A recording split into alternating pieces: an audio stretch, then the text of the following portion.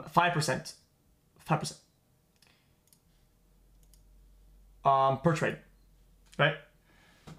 So it's like 4.7%. And in his runs, he just kept getting pearls. So we'll go back to 643.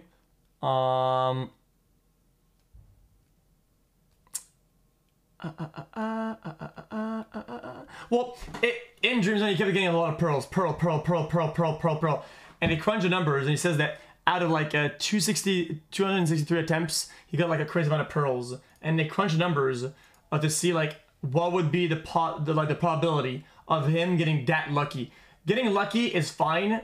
Getting lucky over and over and over, they just test the probability of how likely it is to be lucky for that amount of time, for that many instances over the amount of time that you attempted it. 0.00000000024